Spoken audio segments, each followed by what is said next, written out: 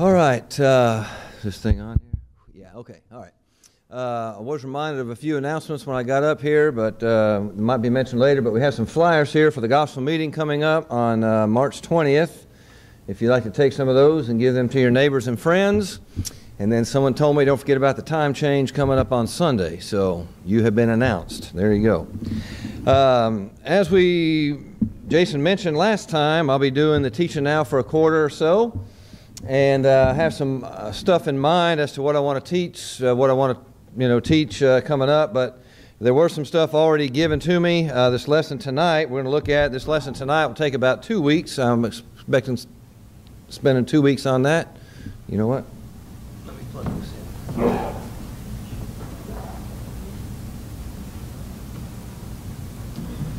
It's been so long since I've done this. Take me a while to get my bearings back. But as was mentioned, well, it's a long time ago now, but someone had suggested, and so this one tonight, How We Got the Bible, is kind of by request. And I did a sermon on this about, I think, the end of 2013, so some of the slides you may recognize, but, that's all right to go over some things from time to time again. Repetition, although I've added some stuff to this, so it's not the exact same sermon as it was way back then. But this is an issue that comes up quite a bit, and really, it may have been built on translations, about translations, but I don't have in mind verse by verse comparing each translation and all that. Although I will have some stuff to say by way of kind of summary. There are some things that we do need to worry about with translations. But by and large, going through nitpicking each little verse and all that and so forth and so on, we won't do that here. But what I plan to do is kind of lay a groundwork, and so we can understand, how we got the Bible. Because I want to point out that, it was written by the Holy Spirit. Well, actually, we got a slide on that, so I'll just wait till I get there on that.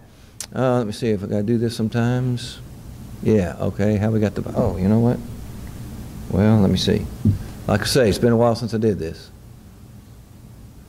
Okay. That's new. All right.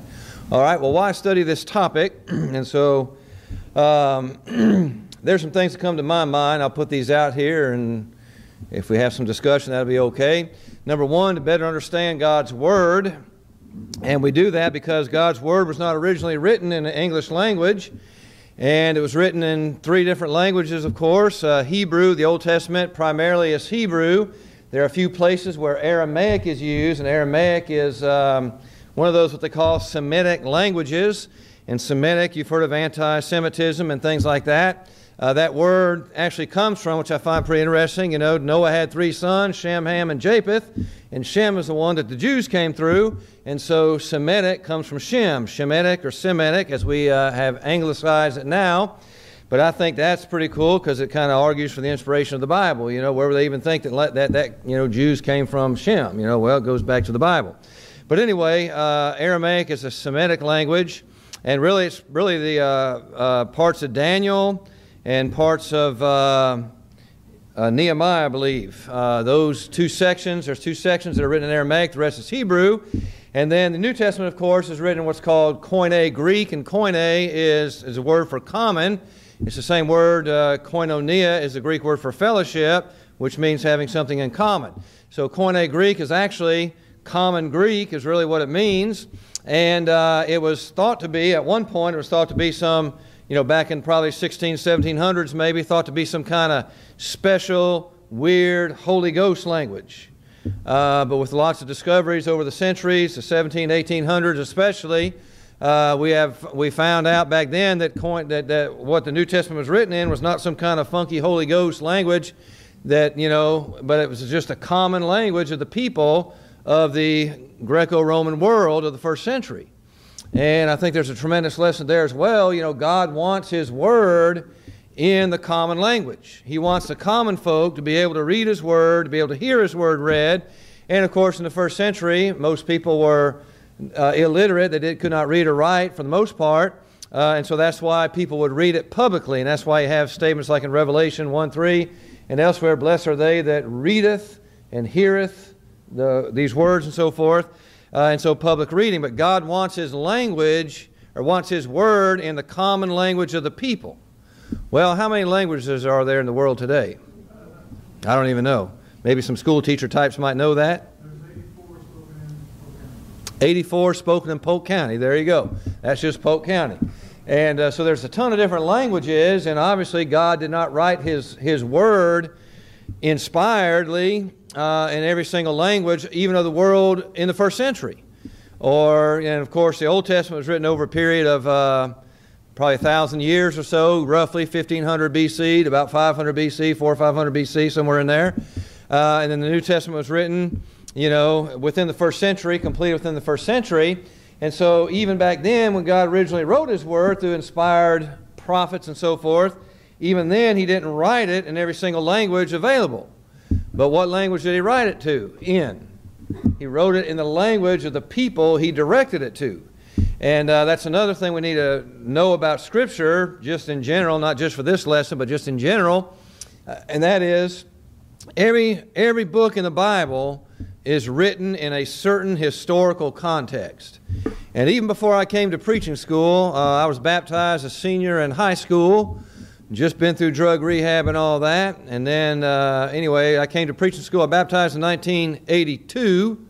82. And I was and I came to preaching school in 89. So that was 7 years there.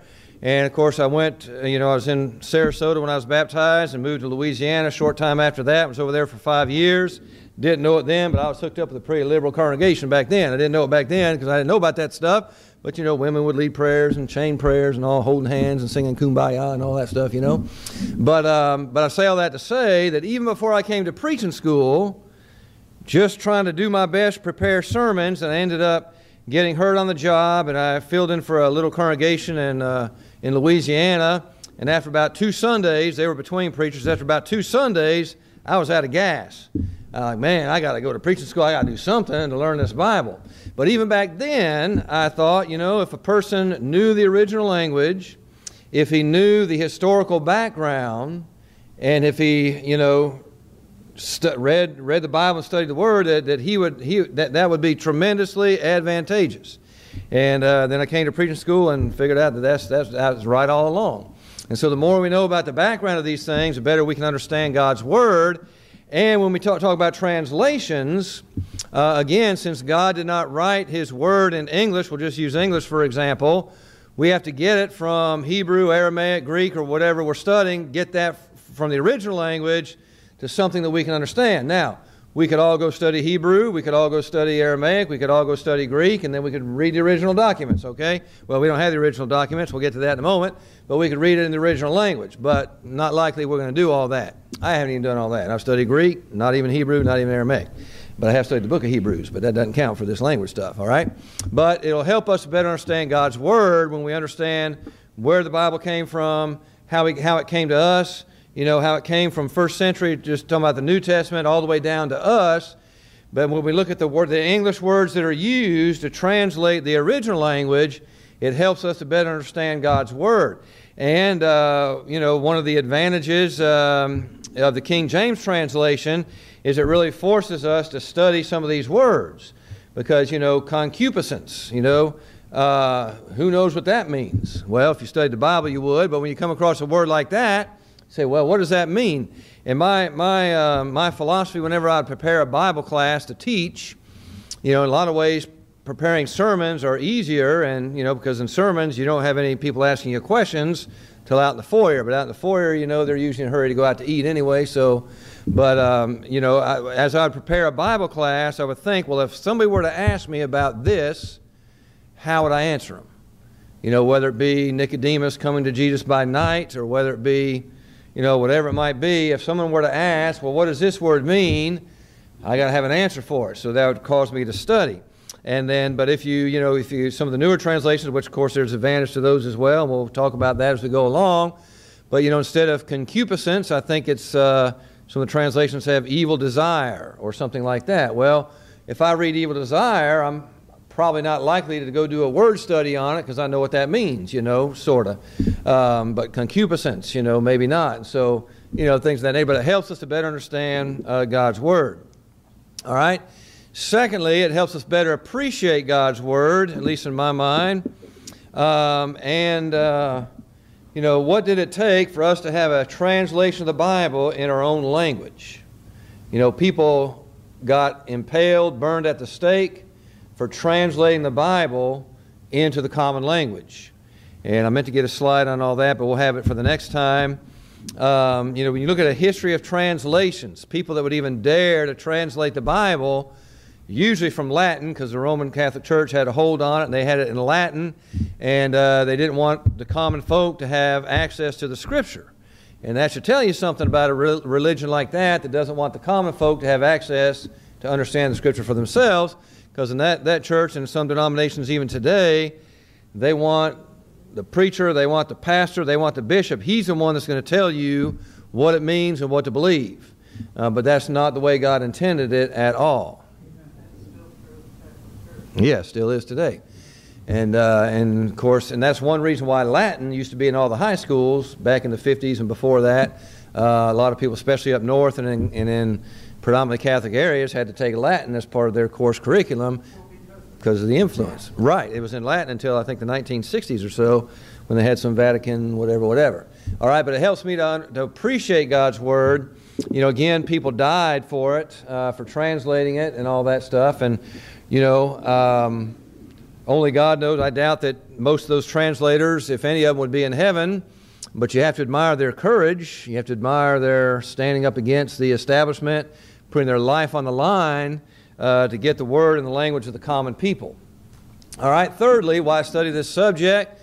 Well, I have there to know the real battles. Some battles are worth fighting. Some battles make a difference. But, a lot of people I've seen in the history of this study about translations and all that, they act as if the whole Christian faith depends upon me accepting a certain translation or rejecting a certain translation, when, man, that's just so crazy. But there are some real battles to be fought when it comes to some translations of some words and the meanings of them. But, a study like this will help us to realize that, we have an infallible Word of God that was transmitted by fallible people. That Word of God was complete and perfect when it was written, and we'll talk about this as we go along, but they call the autographs. When you're in this field of study, they talk about the autographs. Well, the autographs are what they mean by the original book, like say the book of Romans that Paul actually wrote. The autograph. That was perfect. That was perfect, inspired of God, perfect. But when you take that book of Romans and start translating, when you transmit it down to the different translations, and even if you take that perfect book of Romans in the original language, autograph, even when you copy it to make another manuscript of it, it's done by fallible human beings. And I can attest to this just so much. I guess we'll get into this later. Well, I'll mention it now. We might not get it until next week.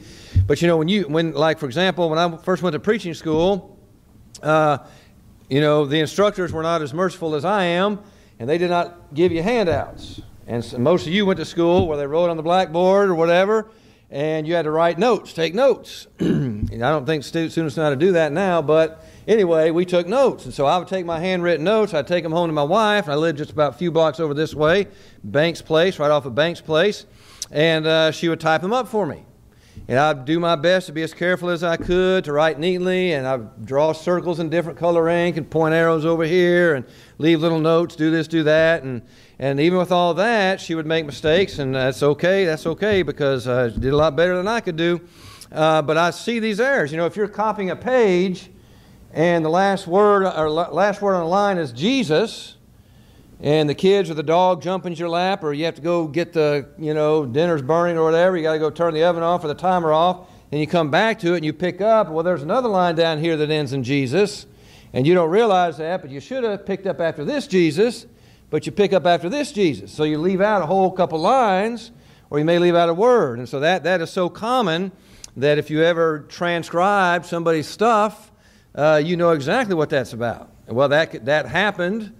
We have evidence of that when they would copy a perfect, inspired autograph, and they copy it exactly as it is and put it over, And then when you put translations in on that, you see the further and further away you get from the original, the more and more likelihood you're going to have some mistakes and stuff. And again, there's nothing mistaken, nothing wrong with the autograph, but you have infallible human beings that are transmitting that, and even down to us today. All right? But this will help us know where the real battles are, you know. Mm-hmm. I have read somewhere, I don't know whether it's incredible or not, that when they did transcribe, if they did count every letter, Mm-hmm. counted every word, if it didn't match what was on the transcript, Mm-hmm. Yeah. then they would redo it all. Right, and they would do that. But the problem is, yeah, and the problem is, though, sometimes you may put a different letter in there. Like, for example, if you have, like the word, you know, say, well, of course, there's all kinds of words, except for when you put on a spot like this, but if you have a word like, say, from, and you put form, how many of us have done that typing? I mean, we've done that all the time. You put the word, you're supposed to type from, but you put from, or form, or for becomes fro, you know, which, you know, is all right. And so there's stuff like that you do all the time. And, you know, even before we had spell check and before we had a lot of stuff, I know, I think it may have even been Jeanette Crawford when she was secretary over here at the school when I was there, or somebody like that would tell me that they would, you know, to proofread when they copied something, you know, before Xerox machines and all that, when they would proofread it, a lot of times they would just look at the first letter of a line and the last letter of a line and make sure they were the same and go right on down like that. Well, there's ways you can do that, but even with all that, mistakes can be made. In fact, you know, my physical therapist, when I blew out my knee, he says, you know, the only difference between, like if you take the word therapist and you put a space between the E and the R, you have the rapist, okay? Well, stuff like that happens all the time. When you transcribe something, you put a space in there where you shouldn't have or whatever, and then to top it off, a lot of times you'd have a master scribe, and he would read a line, and then you might have a 20 or so, what do you call them, apprentices or whatever, and they would copy down. Well, suppose he read one word wrong, and we've done that. If you read aloud to your children, you've read words wrong. Sometimes it just happens, you know. And well, if you do that, now you have 20 errors going out, and then suppose somebody copies that manuscript 20 times, and you see, so errors do creep in. But again, the autograph is infallible, perfect, but it's transmitted by fallible human beings. And then I have one here, to avoid arrogance, and I don't know if I spelled that right, but anyway, ethnocentrism. And that's a word that's often used a lot in personal evangelism classes or world evangelism, missionary classes. And that word means that because, you know, because I'm an American, I'm better than anybody else in the world, you know, because of my culture and all that, you know. That's what that has to do with. And some people, you know, and I have there compared with 1 Corinthians 1:12, and that's where Paul said, some say I'm of Paul, some say I'm of Apollos, some say I am of Cephas, and some say I am of Christ. Well, people have divided over a translation. You know, I am of KJV, I am of the NIV, I am of New King James, I am of New American Standard, I am of the ESV, you know. And it becomes a form of arrogance, at least as the way I translate all that. And so someone who grew up in the Bible Belt, you know, as in the old days, horse and buggy days, and all that was around was the King James, and that's fine, you know, that's fine. I use the King James even now and use it my whole Christian life until I became the, you know, youth man here, okay? And so I try to use the New King James when I teach a Bible class back there and all that. But, you know, and the King James is fine, but we become arrogant when we think, well, if you're not using the King James, then you're some lesser of a Christian, or you're not as bona fide as I am. And I remember one of my first classes over here, well, not my first class, but when I was here at the School of Preaching, we had a guy from New York, you know, and well, he was actually from Trinidad, and he moved to New York as a little bitty baby, and he grew up in New York. Well, what do you think he thought of when he read the word ass, you know, in the King James, or bastard, you know? He didn't think of what, you know, the Bible, if you take that Greek word, you know, donkey, or an illegitimate son, that's what those words mean. Well, now, if you grew up on a farm, you had no problem because that's what you called the donkey. You might have put the word jack in front of it, but, you know, and there's a really distinction between those two. But if you grew up on the farm, that was nothing. And in old Bible Belt, horse and buggy days, that's how they talked and stuff. And so, you know, that wasn't a big deal. But when you try to teach somebody that's not used to that kind of language, And as a matter of fact, yeah, I knew a Bible class teacher. She was probably 70 years old or so at one time, and she would always have her kids read, you know, in the Bible class. And they were using a King James, and this one kid read, then he stopped. He couldn't read anymore. I said, Johnny, what's the matter? I can't say that word. That's a bad word. And it was like ass or something like that, you know, donkey. And, you know, but he couldn't do that, you know. So, you know, but, you know, we become arrogant sometimes when we think, well, you have to use the translation that I grew up with, or else you're some kind of liberal, flaming liberal or something, you know. And so a study like this will help us to realize that every translation has its strengths and its weaknesses. And there is no such thing, I'll say right here, as a perfect translation, okay? Now, some are a lot better than others. There's no doubt about that. But no such thing as a perfect translation. All right? Now, well, actually, any questions or comments, or is there anything else you'd like to add to that, maybe? Why study this topic? Mm-hmm. ASB is no longer in print. When I first became a Christian, Jack Searsman said he recommended a study Bible of the New King James. Mm-hmm. But then when I got the School of Preaching CD, so now when I study, I run New King James, and ASB. Right. So that I don't have Yeah. any problems. So Yeah. And with the computers, you can do that. It's great with the computers. Mm-hmm. My mother used to say that she wasn't allowed to read the Bible because of what she did. Exactly. Right. And so it would be better to have to force a translation on somebody that they can't read, or at least can't read in good conscience, or would it be better to put that Bible in a language that they can read, that's still accurate? And, you know, and that, you know, so you see the point on that, all right? But anyway, it can lead to arrogancy and all that. All right? Go ahead, Frank. How do you feel about using different translations as it relates to your private study, Oh, I'm all for it if you have the time and stuff, yeah. as opposed to the translation you would use if you were trying to teach the gospel to someone? Yeah. Like when I teach the gospel to somebody, like if I'm doing a personal study, I like to use whatever Bible they have, even if it's an NIV, and I'll point things out in that, you know, because I don't want them to think that they have to have my Bible. Because if they think they have to have my Bible to understand the church, they're going to think it's my church. And I found it's a lot more helpful if you use in fact, let them read from their Bible. Like, you know, like turn to Matthew 16, for example. Go ahead and read that. You know, gets them involved in the study and so forth. But you know, if I know ahead of time what Bible he has, I will compare that and so forth and like that. But so far as personal study, like when I'm putting together notes for the School of Preaching, I have, you know, kind of like what Faith says, I have 5 translations up there that I compare with, 5 translations. And of course with the computers it's so easy to do that because, you know, before I used to have Bibles open here. You know, I could fill up a desk like this side just all Bibles open and commentaries open, all that, but the computer you have it all right there, and right there in a little, you know, 8x9 square. But you know, I use, yeah, because I don't want people to think they have to use my Bible or my translation. Now of course now I know some of the errors in the NIV and so forth, and I can point those out as we go along. But the way you point them out is even in their own Bible, because you compare that passage with this passage, and even in their own Bible, there'll be the contradiction there, and then you can bring in some other things like that. And as a matter of fact, I heard a preacher talk about it somewhere recently about, oh yeah, it was, I believe it was, well, one of our teachers.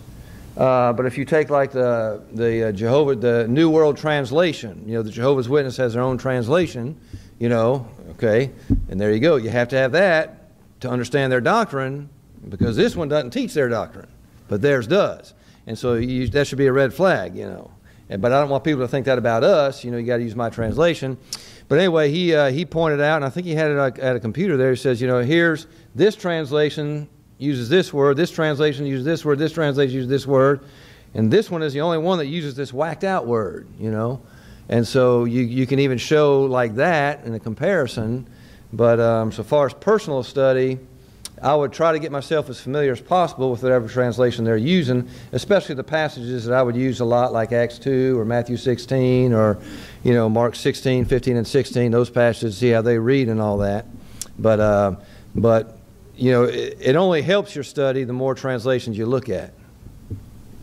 Right, to add to that, I have found that if you're dealing with someone of the denominational world, typically they are going to have a more modern translation. Yeah, especially a younger person. Right, especially a younger person. But on the other hand, if you're dealing with someone who has no background in the church, typically what I have found is that they will have a King James version because that's what somebody older has told them. Or Right. given them.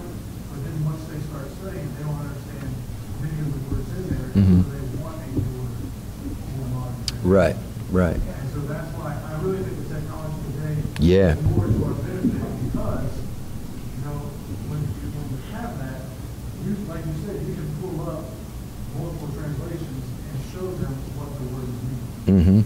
Yep. All right. Well, we have it from God to inspired writers. Now, these are some passages that we're all familiar with. And again, as it came from God, it was perfect, infallible, inerrant, and all those. 2 Timothy 3:16, all Scripture is given by the inspiration of God and is profitable for doctrine, for reproof, for correction, for instruction in righteousness, that the man of God may be perfect, thoroughly furnished unto every good work. Okay? And so there, all Scripture is inspired of God. And you've heard me say this in sermons, and Bob as well. But that word, given by inspiration of God, 5 English words, comes from one Greek word that literally means God breathed. God breathed. It has the word for God, and has the word for spirit or breathed in it, theopneustos or something like that, but it means God breathed. And some of the translations even have it. I believe the ESV right there. Somebody has the ESV in 2 Timothy 3:16. Breathed out by God, I think is how they translate that. Is that right? Breathed out. He's got it on the computer there. All Scripture is breathed out by God. And that's really, really literal. Breathed out by God. It comes from God. All right? And the fact that it's profitable for doctrine, reproof, correction, for instruction in righteousness, that the man of God may be perfect, thoroughly furnished unto every good work. That's all we need right there is the Word of God to furnish us completely unto every good work. All right, 2 Peter 1, 19 through 21. 2 Peter 1, 19 through 21. Oh, yeah, I got to tell you this now. Of course, I did a lesson similar to this on about a couple years ago, and people were offended that I would say the 3-letter A word for donkey and however many letter B word for illegitimate son, which I thought was pretty inconsistent, because, it's right there in the King James Bible that they use all the time. So I didn't mean to offend anybody if I use those words, but that's the way, that's just me and that's the way it is. So I hope no offense was taken there. All right. But 2 Peter 1, 19 through 21 there. And so we, and this is New King James here, and so we have the prophetic word confirmed, which you do well to heed as the light shines in the dark place until the day dawns and the morning star rises in your hearts, knowing this first, that no prophecy of the Scripture is of any private interpretation. For the prophecy came not by the will of man, but holy men of God spoke as they were moved by the Holy Spirit. All right, now that private interpretation, what this passage is saying is that no prophecy originated from some prophet's own private, what he thought about it. Okay, it did not come from what the prophet himself thought about it, but it came from God. And if you also notice here in verse 21, for the prophecy came not by, notice the by the will of man versus at the end of that verse, by the Holy Spirit.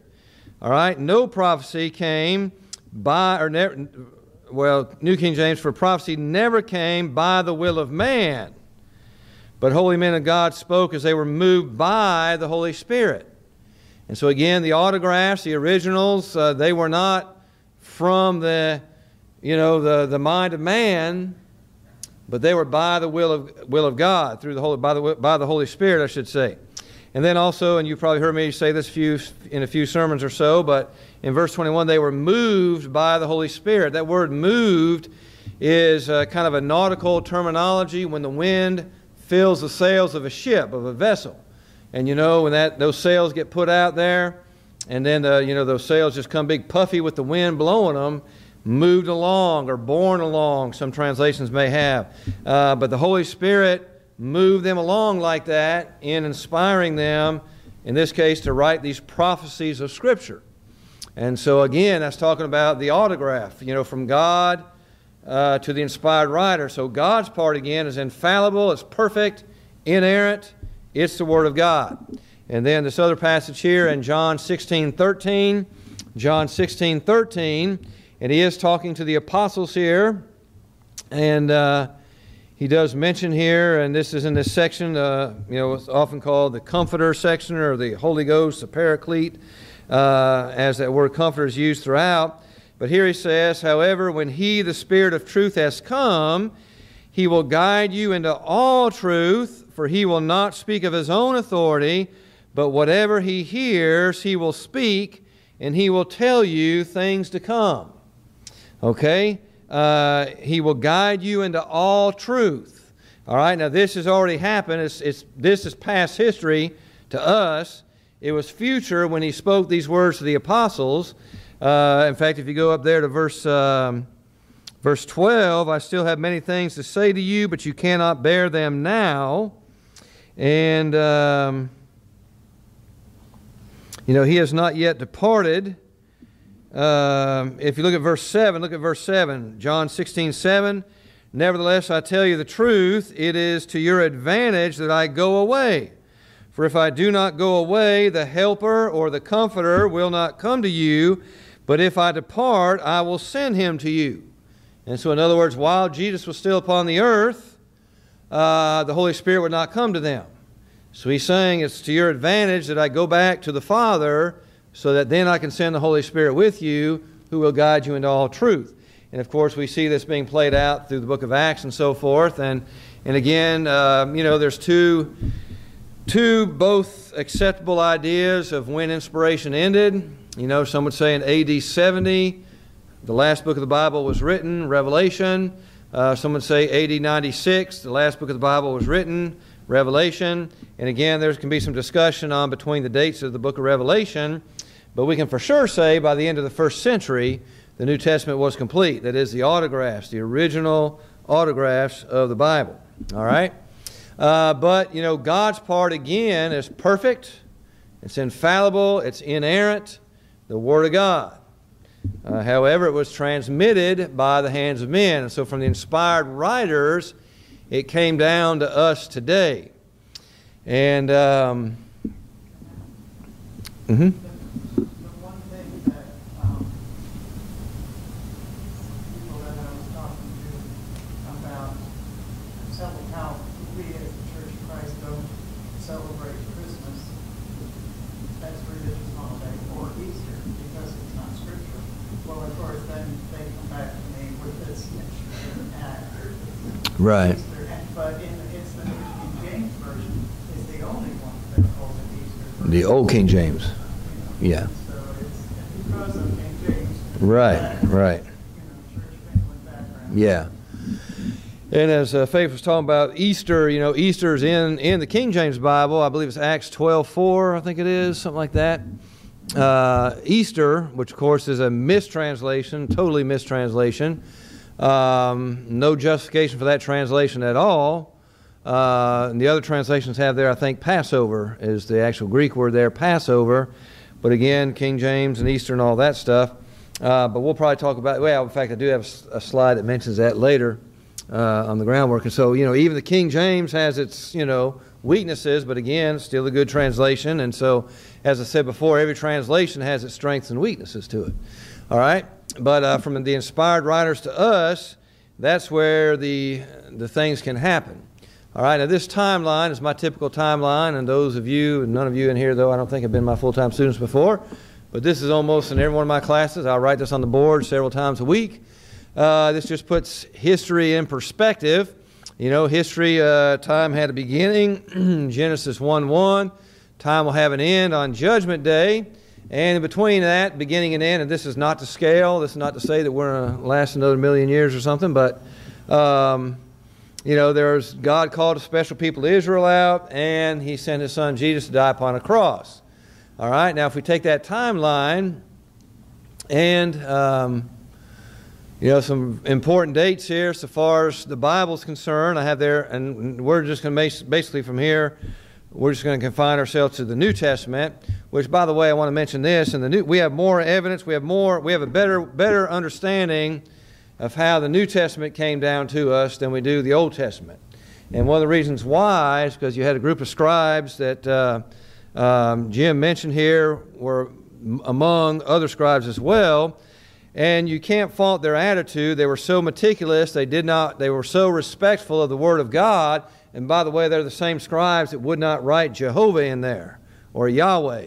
They would put a different word for God, which will be another one of our studies before we get into something else. They would put a different word of God in there, Adonai, because they were afraid that they didn't want to use the Lord's name in vain. So they didn't even copy it into their manuscripts. But this same group of scribes, whenever they would come, if a manuscript became tattered or worn or something, they would recopy it and throw it away. Well, you know, that's good. You know, they wanted to keep the scroll in the synagogues and all that looking good, looking fine, because they didn't want people to look like they were disrespecting it. Well, the bad thing about that is sometimes these manuscripts and these translations and so forth, they would have little notes that were written in there. You know, like, why did they use this Greek word and not another Greek word? Sometimes they would write that in there, why they did that, what evidence they had, you know, what manuscripts they copied it from and so forth. Well, when they would redo it, they wouldn't always put that little marginal thing in there, because by the time they redid it, they already knew that. And I've compared it to this, you know, in one of my Bibles, the first Bible I had that I came to preaching school with, I had a lot of notes and stuff written on the side of the margin. You know, stuff circled, pointing back here and all that. Well, over the years, I've preached and I've taught that so much in personal Bible studies and sermons and so forth, that I no longer needed those little circles, and I no longer needed those cross-references because I already knew it. So when I bought a new Bible, guess what? I didn't rewrite those little things in there. Now, some stuff I did rewrite. Some passages and so forth I would rewrite, but some stuff I didn't. And let's just say Acts 2, for example. Suppose I had a bunch of stuff written on Acts 2:38, a bunch of cross-references and so forth. Then I get a new Bible. I preached and taught that so much, I don't need that anymore. I get a new Bible. I don't rewrite that in there. And then suppose I give that Bible to somebody, and they say, well, look, he never preached on Acts 2:38. No, that's not necessarily the case. I did. I just didn't need those notes. And so that would happen a lot of times with these manuscripts and these ancient translations before the printing press came along.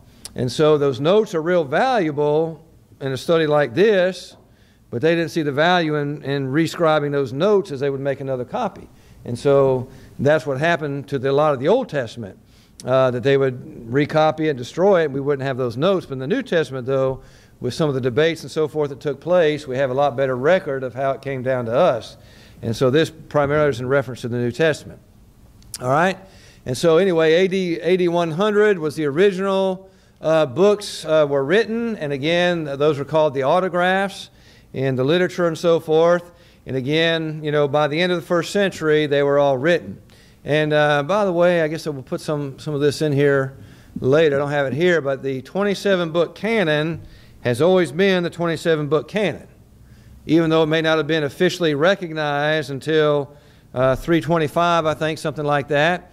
And the Mormons will jump all over you on this, because they'll say, you know, the King James Bible wasn't completed until 325. Well, no, that's when a guy named Athanasius, that's when his canon, you know, because throughout the history here, we have different people had their canon. You know, here's the books that they consider were inspired and so forth. And some of them, you know, like Marcion, who was known as a heretic, he only had most of the epistles of Paul, with the exception of the pastorals and the Gospel of Luke. Everything else he didn't acknowledge.